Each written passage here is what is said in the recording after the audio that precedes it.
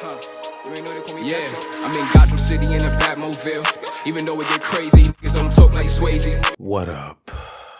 This is Swayze, and if you can't tell by my voice, today is a dark day for Gotham City. And I honestly don't know if I'm gonna be able to hold back the tears from falling down my face. Pause. Like, don't get me wrong, I did want to come from under the bed. But not like this. Not like this! Now, if you're not aware, the feds just unsealed an indictment on K Flock for a RICO charge in murder. The mandatory minimum, if he doesn't beat those charges or cooperate with authorities, is life in prison. Now, we're gonna take our time with this because I want you guys to fully understand what's going on. See, at the beginning when K Flock caught this murder charge, there was still hope. Fans were certain that his lawyer would be able to beat the charges, possibly get him off on self-defense and only do time for the weapons possession. But one thing we noticed was that his court date kept getting pushed back and back. And it looks like we now understand why, because they were setting it up for the RICO, bro. This is honestly crazy. Now I'm gonna read you guys the announcement of the unsealing of today's indictment. And it reads, the United States Attorney of the Southern District and the Commissioner of New York City Police Department announced the unsealing today of an indictment charging Kevin Perez, aka K Flock, Devin Mason, aka BJ, Irvin Beeman, aka EJ, Nicholas Johnson, aka Nick, Sean Smith, aka Sticky, and Jossie Castro, aka Jesse, with racketeering, conspiracy, and other crimes related to their membership in Southside, or DOA, a street gang based in the Bronx, New York. On January 26, 2003, a superseding indictment was unsealed charging Isaiah Rosen, aka Zay Munna, and Michael Gant, aka AP, with racketeering, conspiracy, and other crimes related to their membership in Third Side, a street gang also based in the Bronx, New York, that was closely affiliated with Southside. K Flock was also charged with the gang-related murder of Huasca Hernandez, who was shot to death on December 16, 2021, in the Hamilton Heights section of Upper Manhattan.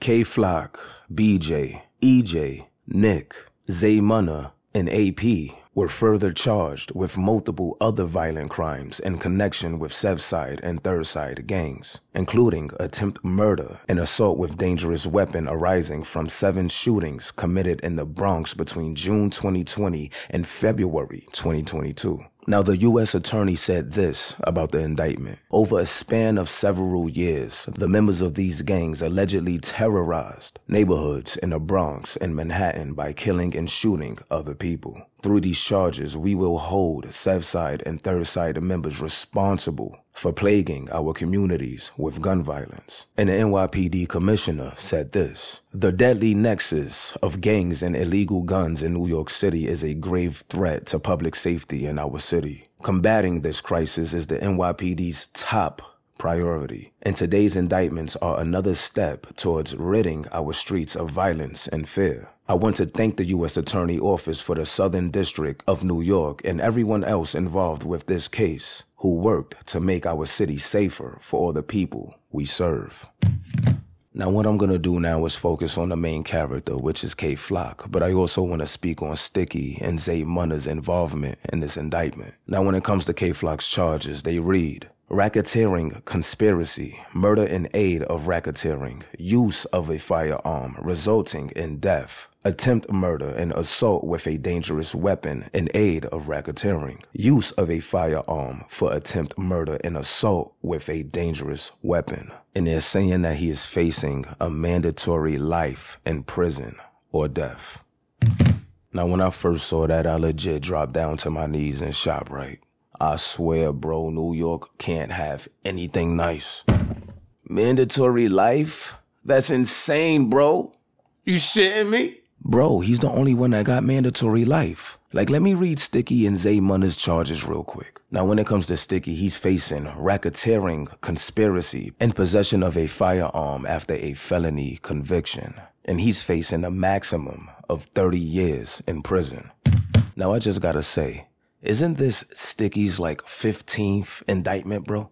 I mean, of course I'm over exaggerating. I'm sure it's like around 4 or 5. But bro, I always see his name popping up. And isn't he like a elder statesman of DOA? Oh, no. How do we reach these elder statesmen? Well, let's now read Zay Munna's charges. It says, racketeering, conspiracy, attempt murder and assault with dangerous weapon in aid of racketeering, use of a firearm for attempt murder and assault with a dangerous weapon, and also transportation and receipt of a firearm while under felony indictment. And he's facing the maximum of life in prison, a mandatory minimum 20 years to run consecutive to any other sentence.